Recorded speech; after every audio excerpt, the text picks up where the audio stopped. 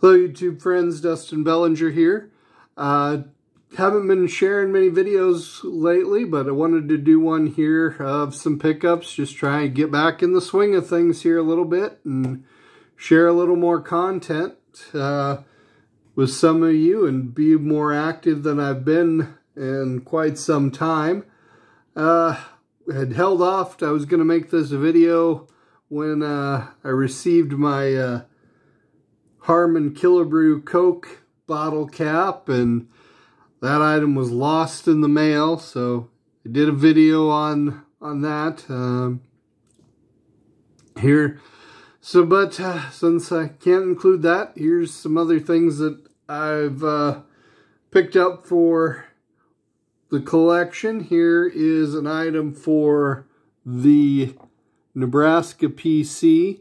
Now, normally I focus mostly on autographs for that PC, but here I found this item here, and not signed, but certainly kind of cool. 1970s team issued stadium giveaway postcard of former Nebraska Cornhusker Stan Banson.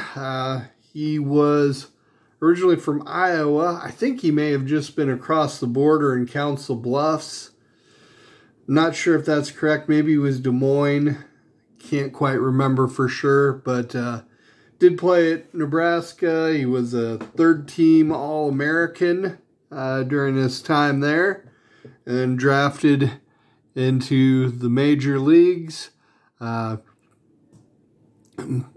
Moved up to the majors rather quickly, and he was the 1968 AL Rookie of the Year. Had pretty good seasons in 68, and 69 wasn't too bad. After that, career kind of tailed off. He pitched a number of years into the 80s, but never really recaptured his early form. But definitely a cool piece. Got information on the back with some of his career highlights. This was 1970, so his rookie and sophomore seasons basically. Also has like the schedule of when these postcards were given out at the stadium. So his here was on August 11th, which was a 2 p.m. game against the White Sox. The next giveaway was going to feature a postcard of Thurman Munson, so that's kind of interesting. Anyway, enough with that. Moving on to some items for the type collection, and start off here with another team issue postcard. This one, LA Dodgers postcard, featuring Hall of Famer Don Drysdale. I believe these could be purchased at the stadium and other vendors in the LA area. The general timeline on these was 1962 to 1965 that these were available.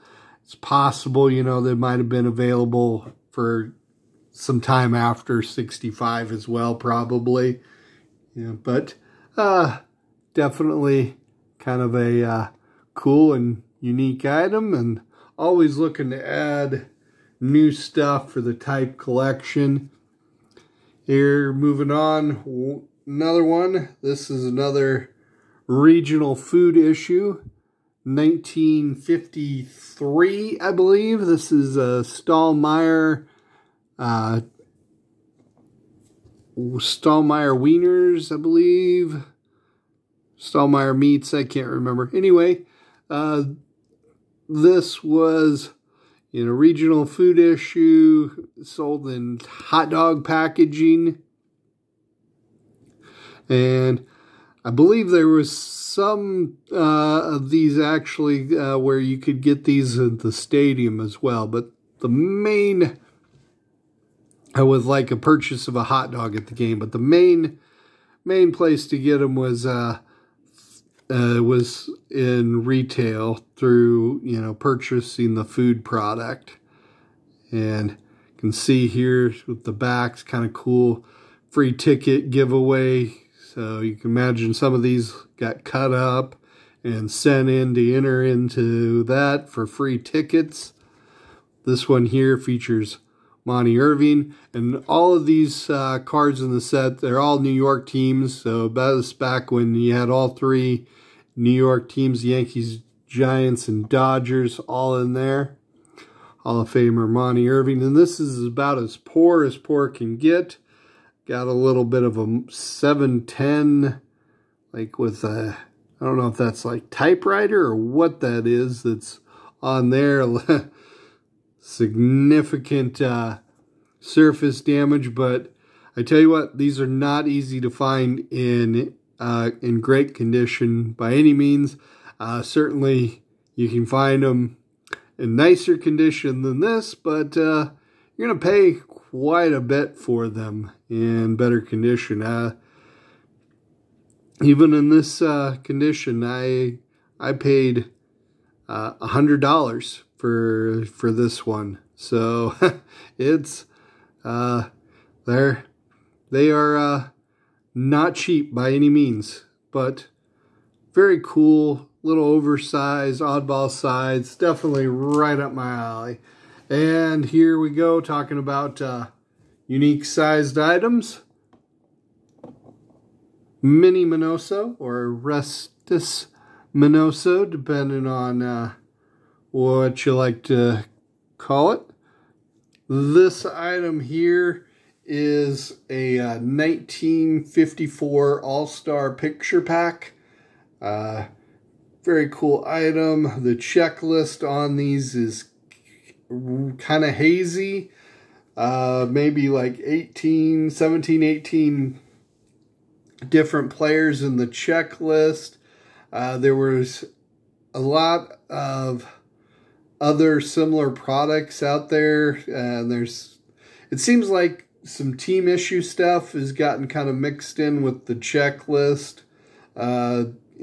Things when it was being cataloged, it's just a little bit vague. But these were, I believe, were a mail order item. You could send in for mail, and they the small fee, and the set was sent to you in an envelope. I've seen some of the original envelopes marketed with these as well. Now,